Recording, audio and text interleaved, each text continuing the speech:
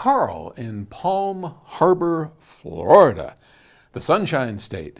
All right, they got some good grapefruits. I love a grapefruit called a pomelo. If you've never tried a pomelo, I get them at Trader Joe's during this time of the year. They're a winter fruit, and oh my gosh, they're good if you like grapefruits. But anyway, there's Paul going off track again. My wife said, wait a minute, you can't say grapefruits. Anyway, okay, Paul, can you make a microphone to DSD direct live recording, skipping all the mixers and equipment in between, and also use high-quality mic cables and power cords with AC treatment added on top? Would this be the ultimate process from a quality standpoint? Absolutely. Oh yeah, oh yeah. And people do that all the time. If you take, so here would be the chain. If you take a high-quality pair of microphones and you space them apart far enough, and they go in the following chain.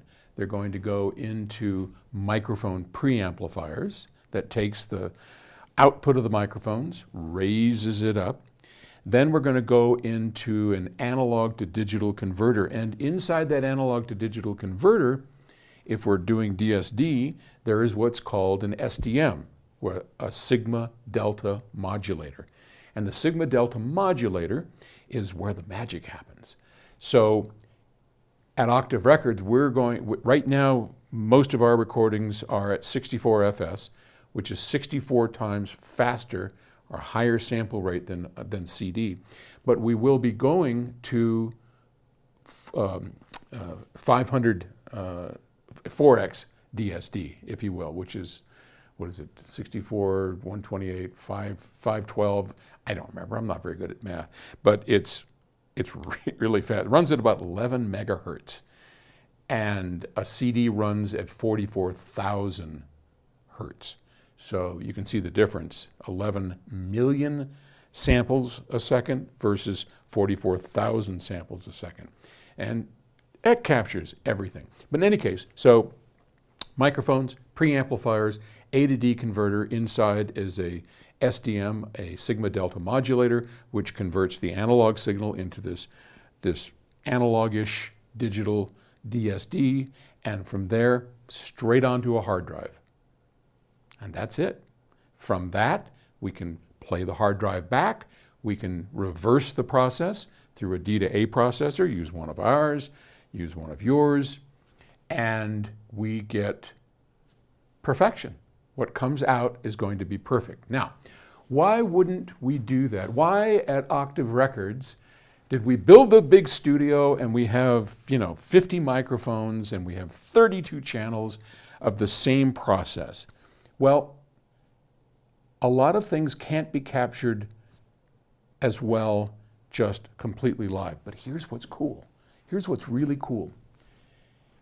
From that simple example, 2 microphones in stereo going directly through the preamps A to D converter and into the hard drive is exactly what happens times 32 when we make a big recording. You still have the exact same unimpeded steps. We're using all AudioQuest cables. It's all the best you can buy. Everything runs on our power plants. So everything you've asked for is still there, whether we use 2 channels or 32 channels. Every one of them is as pure as the next one. And then it comes down to the mix and all that other stuff. So in answer to your question, yes, absolutely we can do that. We don't do that in some cases because, oh gosh, well, we'll get into that. There's some things that work great in a live recording and some things that don't. And over time and at Octave Records, I will, and Jessica, all the people that run it are going to help explain why that's true in some cases and why it's not in others. So stay tuned for that. All right. Thanks for the question. I'll talk to you tomorrow.